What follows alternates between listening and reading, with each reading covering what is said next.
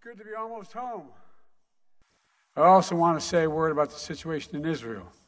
The more we learned about the attack, the more horrifying it becomes. More than 1,000 innocent lives lost, including at least 27 Americans.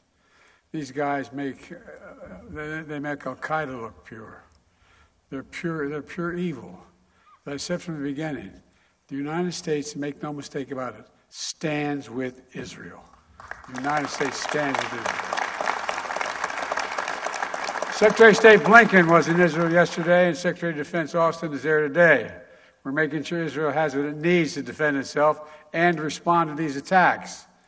It's also a priority for me to urgently address the humanitarian crisis in Gaza. At my direction, our teams are working in the region, including communicating directly with the governments of Israel, Egypt, Jordan, and other Arab nations, and the United Nations to surge support and humanitarian consequences for Hamas attack to help Israel. You know, we can't lose sight of the fact that the overwhelming majority of Palestinians had nothing to do with Hamas and Hamas's appalling attacks, and they're suffering as a result as well.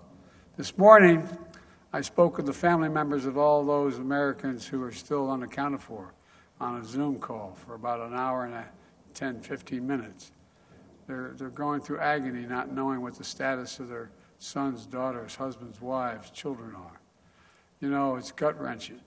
I assured them my personal commitment to do everything possible to return every missing American to their families. We're working round the clock to secure the release of Americans held by Hamas in close cooperation with Israel and our partners around the region. We're not going to stop till we bring them home.